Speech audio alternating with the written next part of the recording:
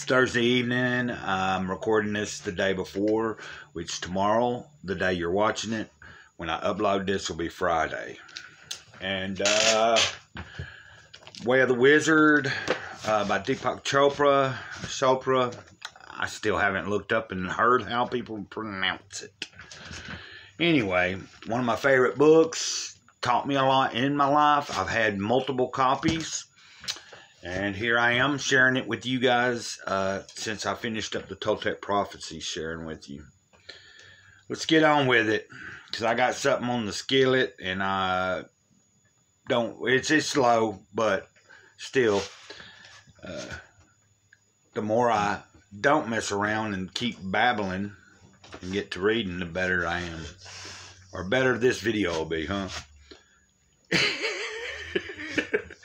Here we go. How to learn from the wizard. Now remember, this is still part of the introduction.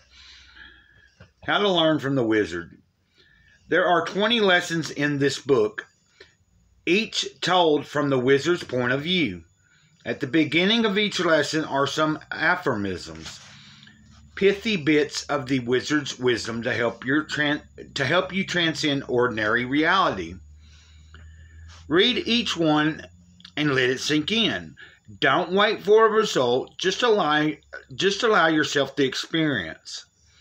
You don't have to work or apply effort. Effort is like struggling to get out of quicksand. It only pulls you in deeper. The inner wizard wants to speak, and this is true for all of us. But the wizard needs a chance and opening.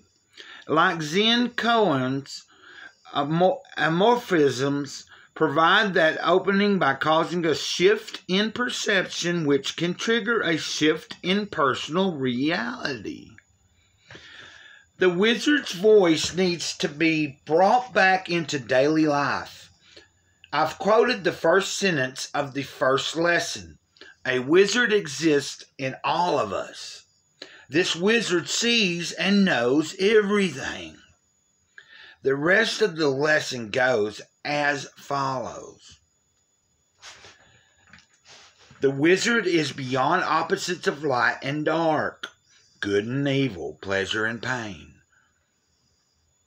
Everything the wizard sees has its roots in the unseen world. Nature reflects the moods of the wizard. The body and the mind may sleep, but the wizard is always awake. The wizard possesses the secret of immortality. If these words give you a faint tingle, a thrill of recognition, they have done their work. It is indeed thrilling to discover that you are not a constricted being, but a child of the miraculous. That is the truth. The one deep fact about each of us that has been in eclipse far too long. I've gathered together about 100 such sayings, which are illustrated by stories from the world of Merlin and Arthur. These are not fragments from the old legends, but parables I have set in that time. Sometimes the illustrative story doesn't seem to fit the aphorisms exactly or with perfect logic. That is deliberate because the linear mind, with its need to create order, isn't the only part of yourself that is going to walk the wizard's way. You're going to walk it in imagination, in hope, in creativity, in love. In short, the wizard's way is the way of spirit.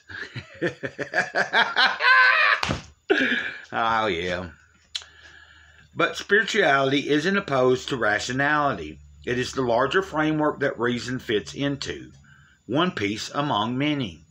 To speak to the linear mind, I've provided a section called Understanding the Lesson, which supports the aphorisms and the stories. Lastly comes Living with the Lesson, in which I help you allow the wizard's wisdom to sink into your own experience.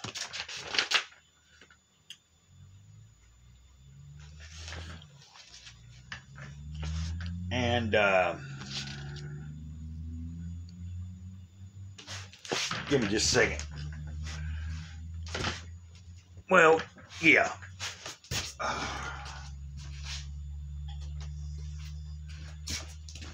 No biggie there. Sorry to break your train of thought, but I went ahead and just turned the eye off. Still letting the burgers cook. Okay. And we will just pick it right back up here. Living with the lesson is the active part of the wizard's way. My suggestions are simply a beginning. Ways to speak your own participation. Ways to spark your own participation. Ultimately, it is your understanding that is going to change your reality. Living with the lesson includes some exercises that may seem passive because most of them are thought experiments. What is a thought experiment? It's a way of leading your mind into new places, making it see things differently. The wizards knew something deep and important. If you want to change the world, change your attitude toward it. Einstein once lay on a couch, closed his eyes, and saw a man traveling at the speed of light. Following up on this intriguing image, he began to conduct various thought experiments, seemingly mere musings. Within a few years, however, the attitudes of the whole scientific world would be transformed as nature itself confirmed Einstein's transcendent visions.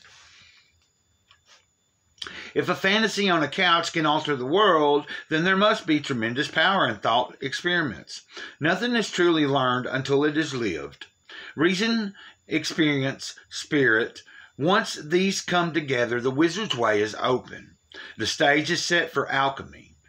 The wisdom inside you is like a spark that once lit can never be extinguished. To put it all together, I suggest the following approach. 1. Sit quietly for a moment before you read any particular lesson. 2. Read the aphorisms and then sit for a few minutes to absorb them. Reread them as often as you like. Allow yourself an opportunity for your own reactions and insights. These are often the most valuable things you can receive. Go and read the rest of the material. That's number 3. Go and read the rest of the material for that lesson. The Merlin and Arthur story, the section called Understanding the Lesson, and the section called Living with the Lesson. 4. If living with the lesson contains a practical exercise, most do, give yourself a few minutes to do the exercise. It is helpful to repeat it throughout the day if you want to get the full experience. Reread each lesson as often as you want, one or more times. Take a day or a week to live with it. There is no timetable for this process. I'd only caution that you should live with each lesson for at least one day rather than rush to absorb too many at a time. And that's where I'm going to leave off. The next segment of the introduction is going to be the 7 steps of alchemy before we get into actual stories and the lessons. Or lesson 1, which will be, they start with a little story. It's, a tidbit of Merlin teaching Arthur something, and then you'll have the second part, understanding it, and then the third part be living with it, or trying to, learning how to apply it into your own personal daily life. Anyway, blessings to everybody, and until next time, Mr. Cloud, Sage of the Eternal Moment, over and out. Ditto.